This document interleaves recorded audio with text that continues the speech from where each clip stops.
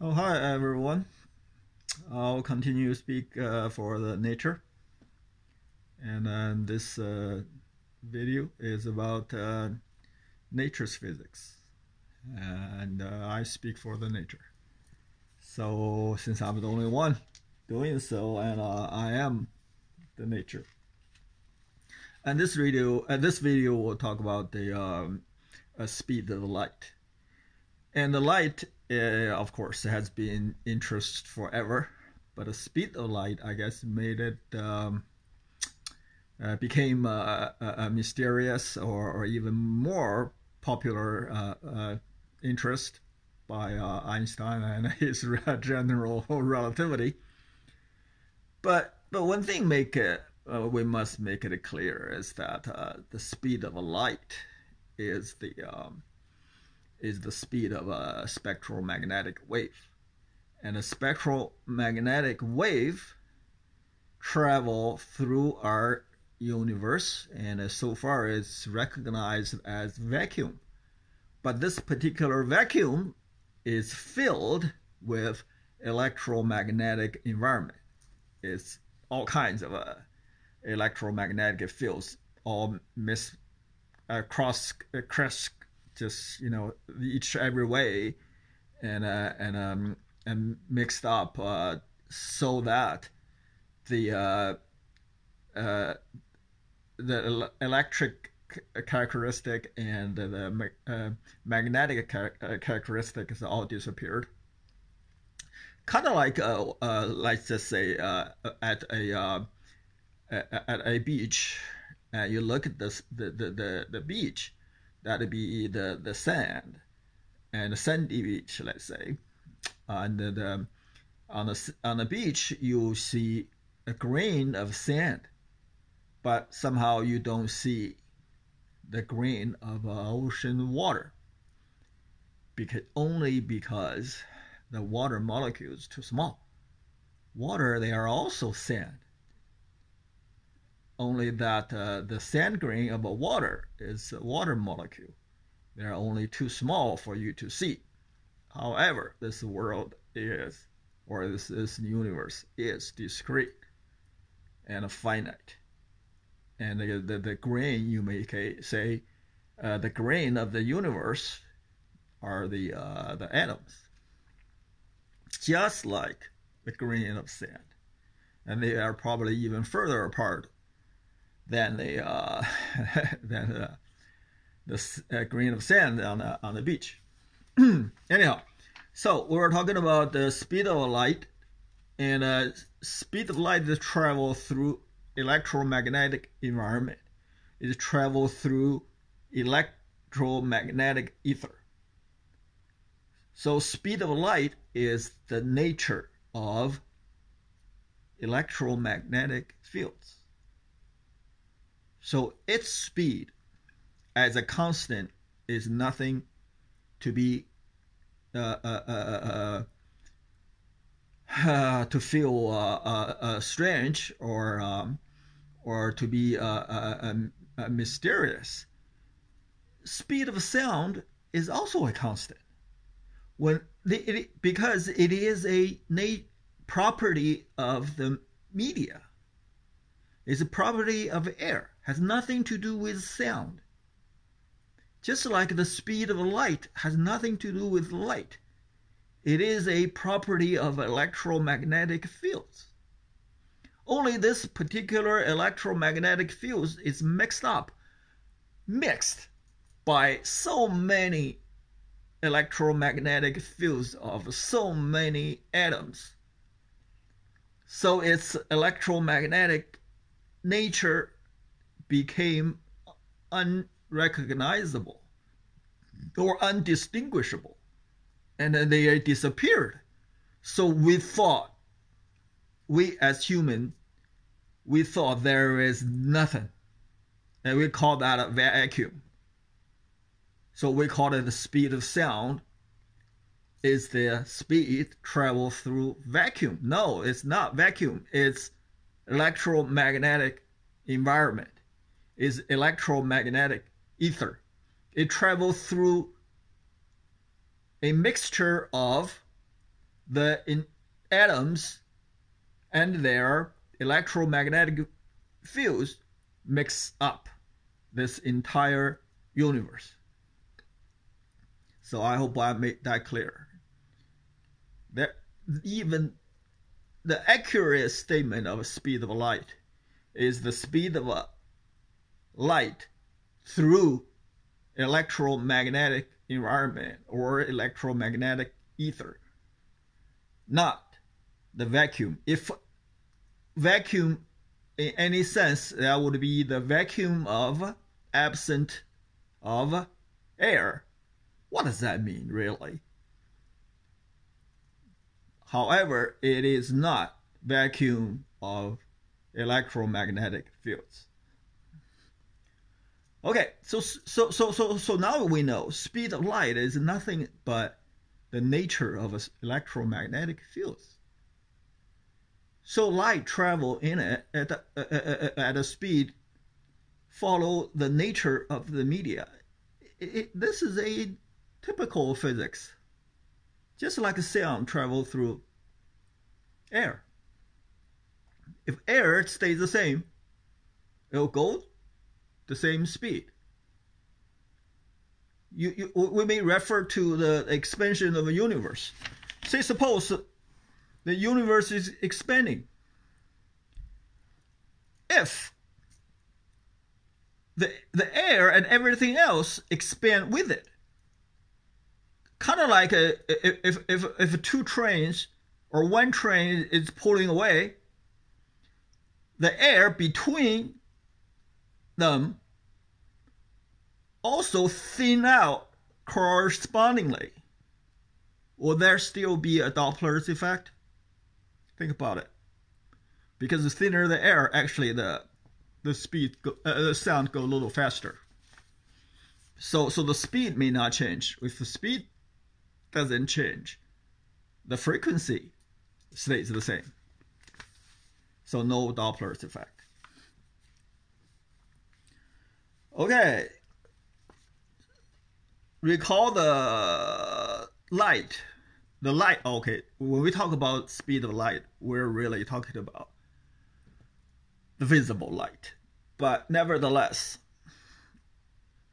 when physicists study the light, they often only study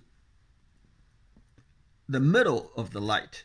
They do not think the mother of the light, or in other words, how this light was produced, or the source of this light, or the mother of these photons. They do not worry about them. As I'm speaking for the nature, so I will worry about that.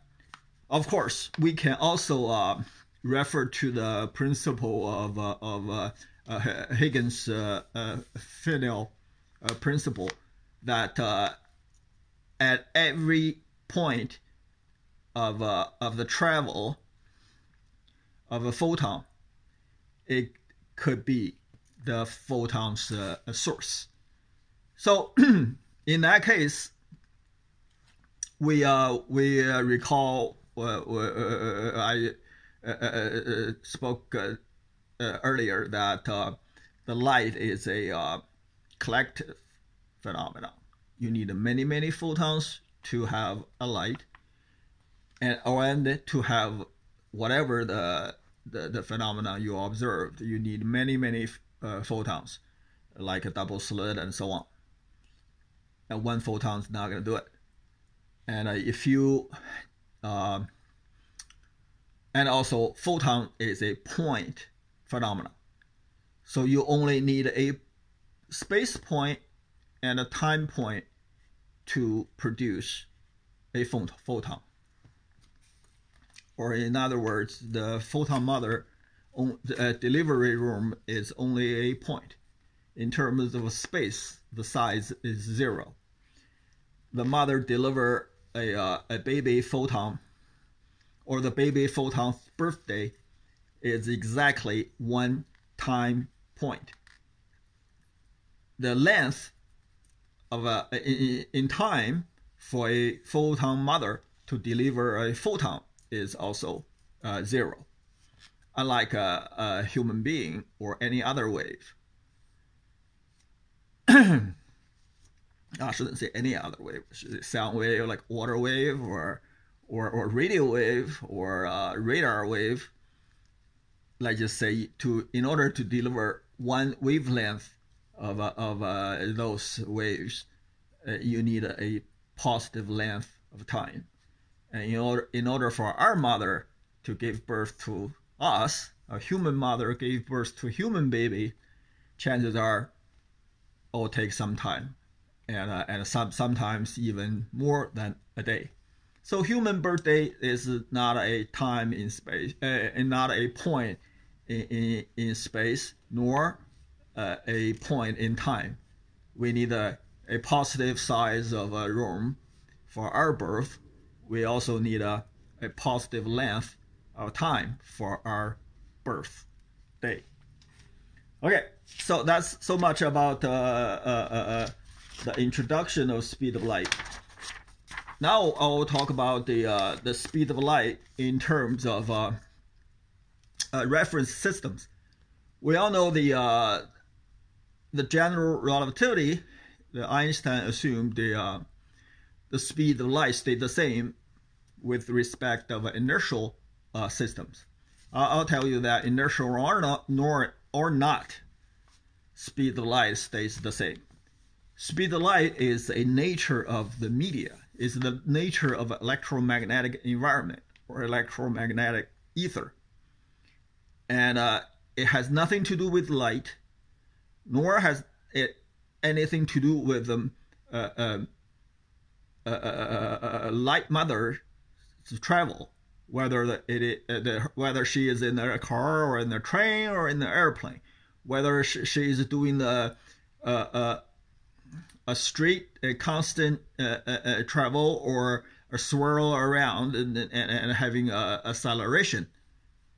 It has no effect on her baby. The reason is it's rather simple, because the birth of a photon is a point phenomenon. In order for a mother to pass her speed to her baby, you need 2 points. Or say for the Doppler effect, it's the same thing. In order for Doppler effect to happen, the mother had to hold on to the baby for at least 2 space points so that you can calculate speed. At 2 points, you can calculate average speed. In order to calculate speed or take a derivative, these 2 points goes closer and closer and so on. And this is inertial system. And a non-inertial will be there would be acceleration involved. When there is acceleration involved, you need 3 points, because you need to calculate second derivative. It's like Einstein's general relativity. We're talking about curvature, and you need to calculate the second derivative. In order to calculate second derivative, you need 3 points, and the 3 points move gradually together, or actually more. I mean, curvature you need more, but acceleration you need 3 points.